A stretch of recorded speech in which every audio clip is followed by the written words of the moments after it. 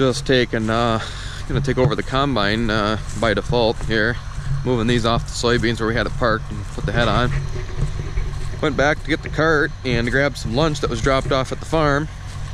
And in that time, the fire department had a page. They have full-time staff, but they have on-call, or paid on-call for if there's like an actual call. And Brian was running the combine. He's one of the on-call guys. He's going to school for, wants to be full-time someday. And you can see what happened here. Rightfully so. You got her parked. You do what you gotta do when the call comes out, I guess. Just came blasting across the middle of the field to get back, shortest route to the place. Shut her down.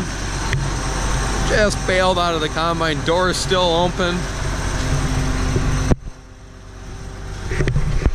The door's still open. We got soybeans in the head. Just barely got her shut down and boom, gone.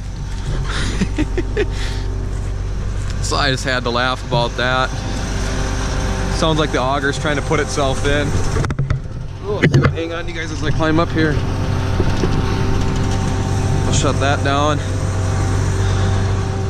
Yeah, he just bailed. There you go. He got her in park though. So he called, he's like, I don't have a truck. And I said, see if the landowner will let you take one of his pickups. And one of the guys here let him take his pickup, so that's pretty cool. So he's off doing his firefighter thing, and I'm gonna take over. And everything looks okay still.